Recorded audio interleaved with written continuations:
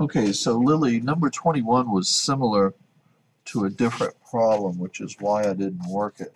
Let's take a look at it. So the volume of a sphere, now you got to memorize that. So volume,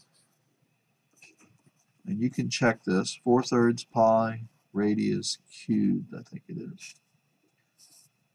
Those are the same. Now, it gives you the volume. They want to know the surface area. Now, we did do one like this. Surface area is 4 circles. So one circle is that, so you got to multiply by 4. But to do that, you got to first get the radius. So you got to work backwards. So you got to substitute right here.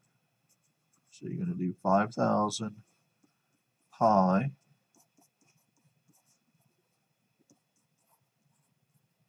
Okay. Now number 21, like I'm saying, is the same as number 20. So I did do that, and that's why I didn't do 21. Okay. So if you rework 20, you should be able to do 21. But I'll go a little further for you. So I'm going to multiply by 3, and the 3's cancel. That gives me 15,000 pi,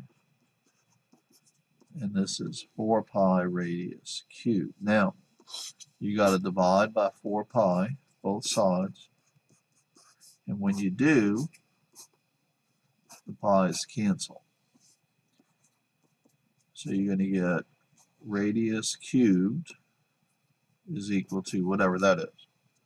So 150, or 15,000, divided by 4 equals 3750. And then you got to do the cubed root. This cubed root is down here for me, so I'm going to hit shift and then the cubed root. So I get the radius, Lily, is 15.536 and some change. So now I go to this formula and I square it. So since I already have all of this, I'm going to hit the square key times pi times 4.